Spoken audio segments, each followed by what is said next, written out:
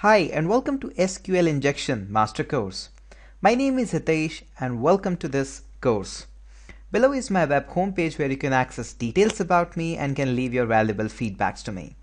I would be really happy to create a few more courses for you. If you wish that what type of courses do you require with me, you can simply drop that too. Now in this video we will talk about no code injection.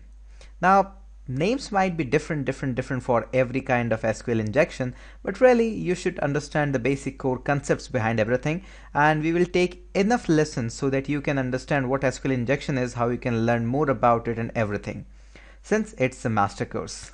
So let us proceed with our SQL injection. And now what you need for this lesson is actually the lesson 2 zip file. Now if you're taking a course on some platform base, you have purchased it from some platform, then this file will be in your attachment. And if you have purchased this course directly from me, from somewhere, you can actually ask for this zip file from me as well. Just drop your email to my email ID, that is hitesh@hiteshchaudhary.com.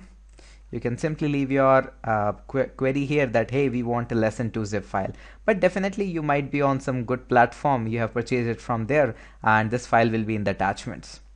Okay, so what you have to do with this file, first of all let us travel to our desktop. Since this file is on desktop, here it is, lesson2.zip.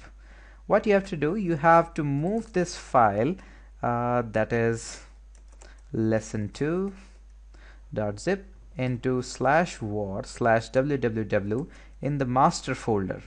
Let me also travel to this /var www and master.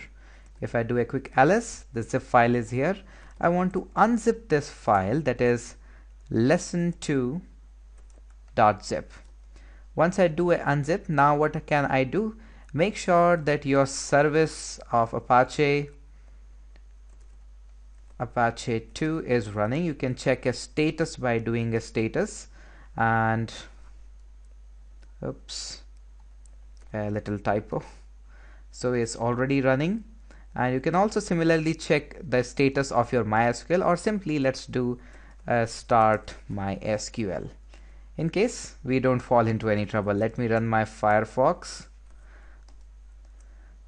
Okay, so my Firefox is running. Now what can I do? Simply here I can simply write localhost, and previously we were in the lesson 1, we have already done that, and make sure you practice on that as well, because we will be applying the things what we have learned so far in the lesson 1. Let us move on to the lesson 2.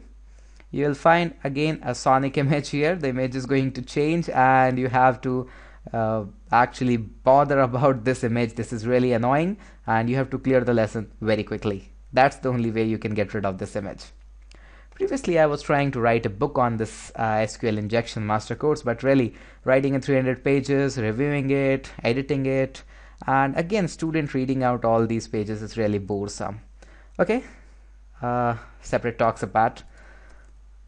Question mark ID equals to 1. Okay, some we are getting ID equals to 2. Okay, ID equals to 3. Okay, ID equals to 4. Guru 2, and if I do ID 5, thing and a noun. Okay, now what we learned so far is how to enumerate. We first give random numbers, then some random mixed with alphabetics, then some huge numbers, and then some special character in order to break the query. Now that's our only motive behind testing this application. Now what we learned so far, that if we apply a single quote, then the query get broke up. And here it is getting broke. Now what I have again see that we have to actually join this query again in order to make sure that whatever the things are between here in this space, we can actually put our injection commands. That's the goal here. Now let us, if single quote is breaking out this query, and if we apply a hyphen plus sign here, does that fix the query? No, it doesn't fix. Let me remove the plus sign. It doesn't again fix. If I apply a pound sign, that is not going to fix, but I have to give equivalent, that is %23, that is a hash sign equivalent for URL. It is not fixing. If I give a hyphen %20. That is not also fixing. Now that might be really a troublesome, because if you are not going to fix this query, what will happen actually if you do a order by 1? Okay, it's not working. Again an error. Order by, let's say, a very big number, it's again going to give you an error. Now because you are not proceeding in a structural manner, that you are not breaking the query then fixing the query. Now what is the best way to get out how to fix that query? My recommendation would be, in this case, would be a backslash. So as soon as you give a backslash, you find that in the previous lesson, if you notice down, if you give a backslash, let me show you that. It shows that there is a single quote after the backslash. And if similarly I proceed on to the lesson 2, I notice that there is nothing after the backslash. So that means we got nothing to fix. So what we can do, I can apply a hyphen plus sign. Okay, the query is fixed. So what I can do after that, I can put an order by, let's say, 1. It's working because we are nothing getting output. Order by 4. Unknown column in order 4. Order by 3. Okay, so we have got fixed it.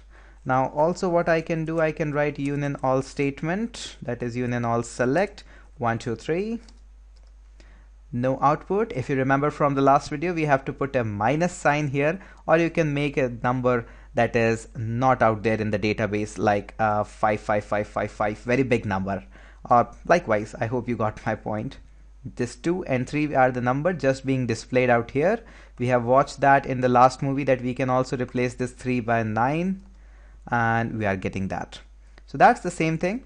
Now what you can do, you can get a current user from here, that is current underscore user, and it's root @ localhost. You can play it around with the database name, that is database as a function. Yes, it's the database name.